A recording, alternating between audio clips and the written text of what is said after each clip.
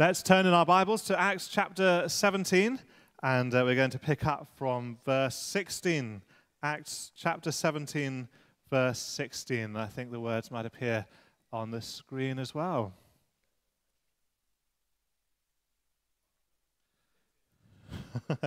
I thought the technical team were doing so well, and I even thought that so touching. Did you notice that they even put the words of the songs with American spelling on the screen, just so that you would feel at home and know what we were singing about? And I was just very touched by that little special.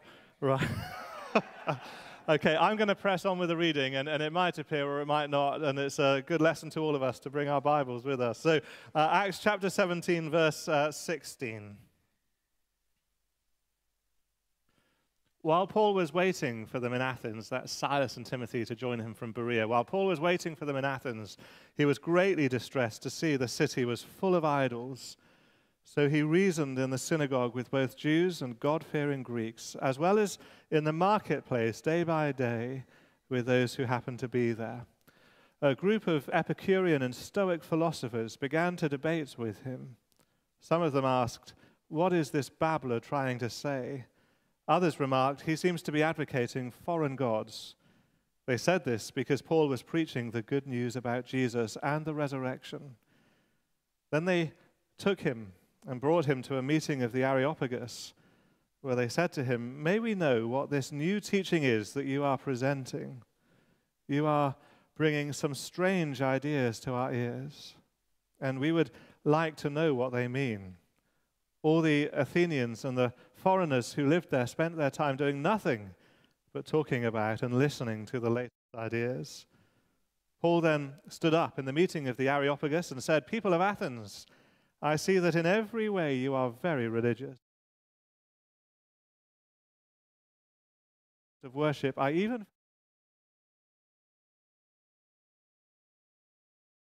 you are ignorant of the very thing you worship, and this is what I'm going to proclaim to you. The God who made the world and everything in it is the Lord of heaven and earth, and does not built by human hands. And he is not served by human hands as if he needed anything. Rather, he himself gives everyone life and breath and everything else. From one man he made all the nations, that they should inhabit the whole earth. And he marked out their appointed times in history and the boundaries of their lands. God did this so that they would seek him and perhaps reach out for him and find him, though he is not far from any one of us. For in him we live and move and have our being. As some of your own prophets have said, we are his offspring. Therefore, since we are God's offspring, we should not think that the divine being is like gold or silver or stone, an image made by human design and skill. In the past, God overlooked such ignorance, but now he commands all people everywhere to repent. For he has set a day when he will judge the world with justice by the man he has appointed. He has given proof of this to everyone by raising him from the dead. When they heard about the resurrection of the dead, some of them sneered, but others said, "We want to hear you again on this subject." At that, Paul left the council. Some of the people became followers of Paul and believed. Among them was Dionysius, a member of the Areopagus, and also a woman named Damaris, and a number of others. Amen. Well, we're coming to the end of our sermon series, Spirit Sent, following Paul and his companions on their mission trip. We began all those weeks ago as they were sent out from Antioch in Acts 13, and we've been following them ever since. And today, Paul's mission trip, in some ways, reaches something of a climax as he reaches Athens, the cultural heart of ancient Greece. In many ways, the cultural heart even of the Roman Empire. There he is in Athens, ancient Greece. And that gives me the opportunity, and it may not come again, to tell my ancient Greek joke. So here we are. A man walks into a tailor's shop in ancient Greece holding a pair of trousers. Have you heard this one before? A man walks into a tailor's shop in ancient Greece holding a pair of trousers. The tailor takes one look at the trousers in his hands and then one look at the man who's holding them. And his eyes light up and he said, "Euripides, And the man looked back at the tailor, and his eyes lit up, and he said, Eumenides! I was hoping for a better reaction, but I quite liked it. And Athens was the birthplace of Euripides, though he had been dead and buried for several hundred years by the time Paul arrived. Perhaps you'll recognize the names of some of the others who knew Athens as their home over the years. Socrates, Plato, Aristotle, Epicurus. They were all long dead by the time Paul got there, but their legacy lived on, meaning that Athens really did indeed continue to be the cultural heart of the empire. It was a beautiful place, filled with stunning architecture and literature and poetry and art and education and music, a place that Paul would have heard all about, and now here he is.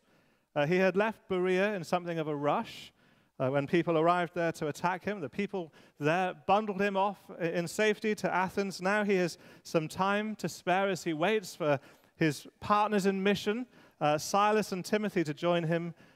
And we're going to have lots of M's this morning to think about.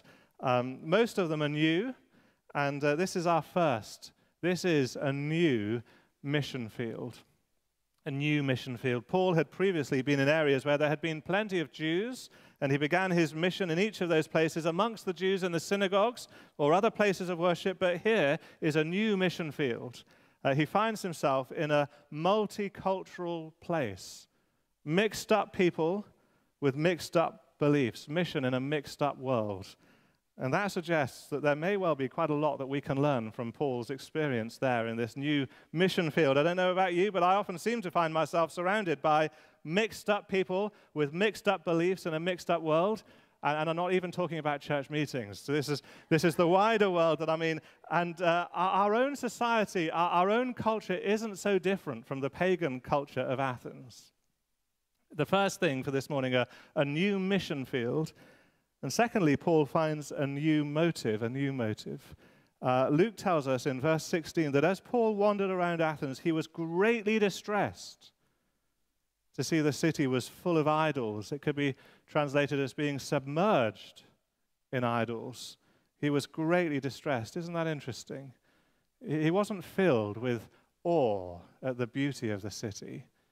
He wasn't filled with curiosity at all he could learn about the culture of the place from these strange little things that surrounded him. No, he was filled with great distress.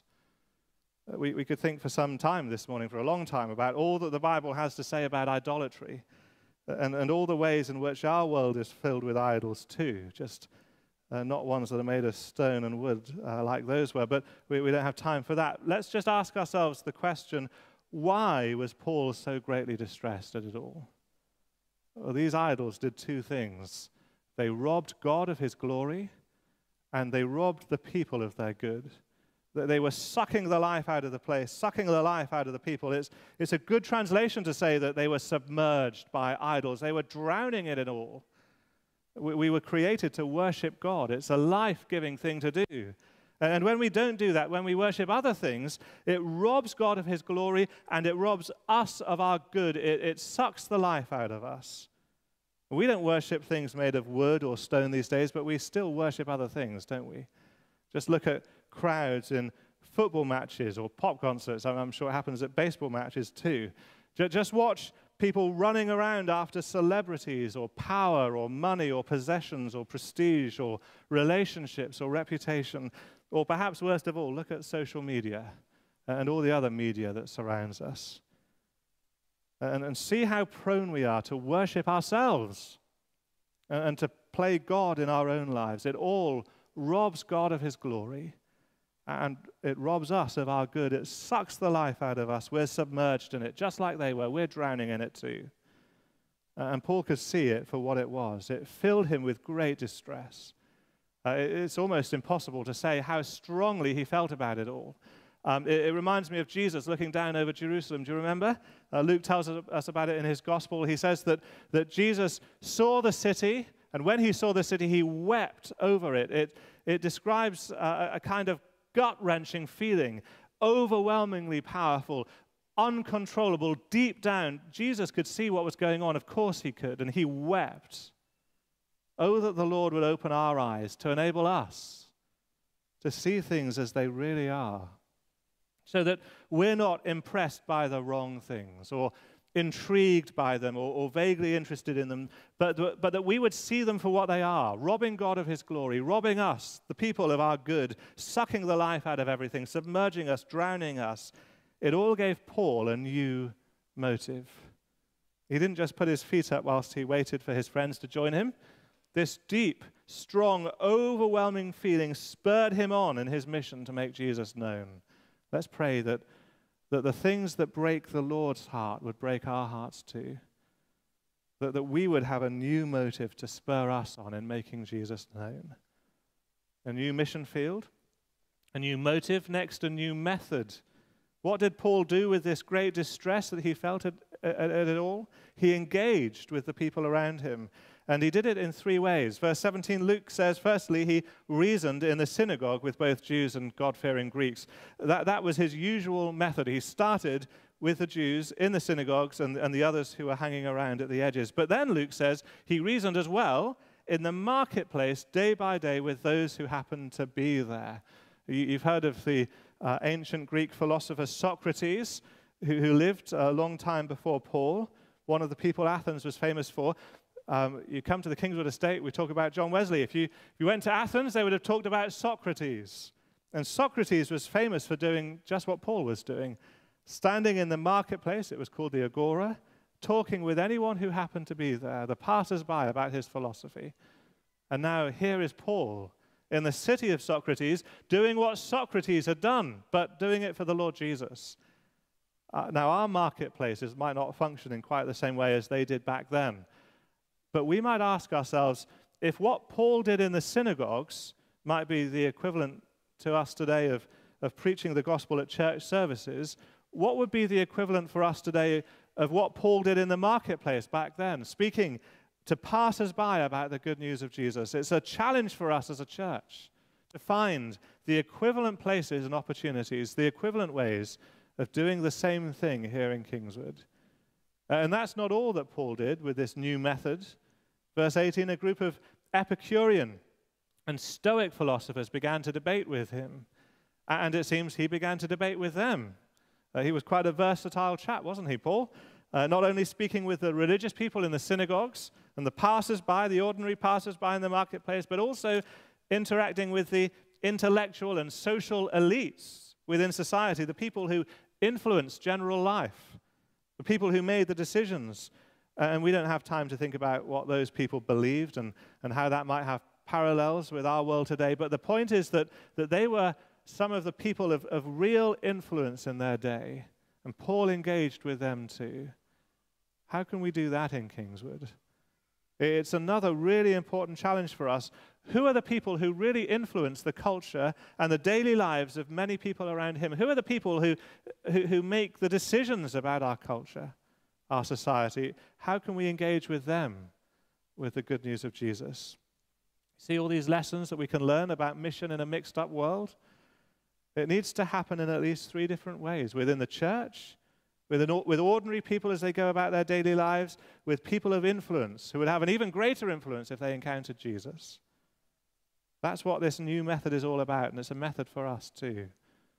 Some of these philosophers ridiculed Paul halfway through verse 18. What is this babbler trying to say? They said that was one of their favorite criticisms. Others said he seems to be advocating foreign gods because he was talking about Jesus and the resurrection. Talked about the resurrection so much that they thought Paul must have been talking about two different gods, Jesus on the one hand and a god called Anastasia or Anastasis on the other hand, which means resurrection. It's a good reminder that the resurrection of Jesus was central to Paul's evangelistic message, must be central to ours too. But they gave him an amazing invitation, an opportunity to speak to the ruling council, the Areopagus, an opportunity which Paul used to speak again of the good news of Jesus. Which brings us to our next point. We've had the new mission field, the new motive, the new method, and that leads us to the new message. And I call it a new message not because it was fundamentally different from the messages that Paul preached before, but he presented it in a different way, in a new way. He focused on different aspects of the whole story of Jesus and his good news. Don't forget, this was a new mission field. Previously, with one brief exception, when Luke has recorded Paul's sermons, he has been speaking to Jewish people in the synagogues. And when he spoke to Jewish people, he reminded them of their history as the Jewish nation, as the people of God, and of all God's promises to them and how they had all been fulfilled in the life and death and resurrection of Jesus, the Messiah. But there's no point in him speaking to these Greeks about Jewish history. That history isn't their history, and so he tells a much bigger story, and for that reason it's a new message. And first he begins where they are. And that, I think, is a really important lesson about mission in a mixed-up world. He begins with a point of connection to their own lives and their own interests and their own passions. Verse 22, Paul stood up in the meeting of the Areopagus and said, "People of Athens, I see that in every way you are very religious. For as I walked around and looked carefully at your objects of worship, I even found an altar with this inscription, 'To an unknown God.'" Well, there's another challenge for us. Mission in a mixed-up world. How can we find ways of connecting with the daily lives, the interests, the passions, the hopes and fears of the people of Kingswood so that we can begin where they are, make a connection, build a bridge, and share the good news of Jesus? If Paul was to give a sermon title, perhaps he would have something along the lines of "The God who has made himself known." And he goes on to challenge their idolatry very strongly. He preached a 5-point sermon. I think is my way of counting. I've got 5 points today, and we're through 4 of them already, so that's good news. But I'm going to incorporate Paul's 5 points into my 5 points as well. So here we go. So to these worshippers of an unknown God, Paul speaks of the God who has made himself known as the creator of all, the Lord of all, the sustainer of all, the Father of all, the judge of all. I think just for time this morning, which is running on, we won't go into all of those in detail now, but do read this through later and look at how Paul tells this great story of the whole cosmos, the whole of the universe, the whole of creation, and introduces them to the God who has made himself known as the creator of all, the Lord of all, the sustainer of all, the Father of all, and the judge of all. He puts a challenge right at the end, which is with a very strong warning. Having spoken of the judge of all, he says to them, verse 30, in the past, he speaks of the patience of God. In the past, God overlooked your ignorance. That's what idolatry is. Ignorance, arrogance, claiming that we can't know God when God has made himself known. But now, says Paul, he commands all people everywhere, commands. It couldn't be stronger than that. He commands people to repent, to turn away from all other things and turn to him, the living God, to worship him and him alone. It's the only source of life. He is the only source of life. We are without excuse for our ignorance and arrogance. And so, having had all our M's so far, the new mission field, the new motive, the new method, the new message, we come finally to the moment of decision with a mixed response. There was no avoiding the challenge. The God who has made himself known commands you to repent. Some sneered, verse 32, especially when Paul spoke of the resurrection of Jesus from the dead. Some felt they wanted to know more, but some did repent and became followers of Jesus by following Paul and believing in his Lord. At the end of verse 34, among them was Dionysius, a member of the Areopagus, also a woman named Damaris, and a number of others. How wonderful that was. And who knows how many other names will be added as we too engage in mission in a mixed-up world. Who knows how many names will be added as a result of baseball camp this week with the evangelistic efforts that are going on. And if you too are a follower of Jesus, then your name might not be written in the Bible, but it will be written in an even greater book. The book of life, which will one day be opened by the judge of all, Jesus Christ, who rose from the dead. We've been thinking about Paul and his mission to the mixed-up world of Athens and some lessons that we can learn within this mixed up world of ours. But perhaps you're feeling mixed up about what you believe, whether you're here with us in Kingswood or watching online. Perhaps you're feeling some sympathy for these people in Athens who worship the unknown God because he seems pretty unknowable to you too. Well, what Paul said to those people in Athens all those years ago is true for you today too. The God who might seem so distant and so unknowable is your creator, your Lord, your sustainer, your loving, perfect, heavenly Father. People can have terrible experiences of human parents, can't they? We've heard about that this morning. We know people who've had terrible experiences. But this is a loving, perfect, heavenly Father who longs for you to know him. And he is the judge of all. He longs for you to know him. He has made it possible for you to know him. And if it's not putting it too strongly, he commands you to know him. Only he has the right to do that. And he does that for his glory and for your good, because any other way of living will suck the life out of you. He makes himself known to you through this beautiful, vast creation. He is the creator of all, but most especially in Jesus, who died on the cross so that you can have peace with God, who rose again so that you can know him today. Did you ever watch Outnumbered on TV? A sort of comedy about 3 school children and their parents. Do you remember that? It can be slightly annoying at times. I remember one episode in which the youngest child was taught in school what to do if somebody tried to abduct him in public. He was to stand his ground, point to the person, and shout as loudly as he could, "Stranger! Stranger," which would hopefully attract lots of attention to come and help him and warn the other person off who would run away. Well, of course, later in that episode, he had a bit of a falling out with his father whilst they were out shopping, so much so that his father had to pick him up, carry him out of the shop, and you know exactly what happened. He kept pointing at his father and saying, "Stranger! Stranger!" And the father had to keep explaining, "I'm not a stranger, I'm his father." And it's probably pretty annoying for the father, but it could be pretty heartbreaking, couldn't it? Plenty of instances of estrangement for all sorts of reasons in families. There are stories of parents knocking on the door of their offspring only to be told, "You're dead to me." Heartbreaking, heartbreaking. How sad it would be to refer to our Heavenly Father, our perfect, loving Heavenly Father, who made us, who gives us very life, longs for us to know him, created us so that we might know him, turn and say, "He's a stranger to me. He's an unknown God." Turn to him. Come to know him today. And if you do know him, then join in this mission in the mixed-up world. It's quite an invitation. You're in a mission field too, here in Kingswood or wherever else you are. You have a motive for mission.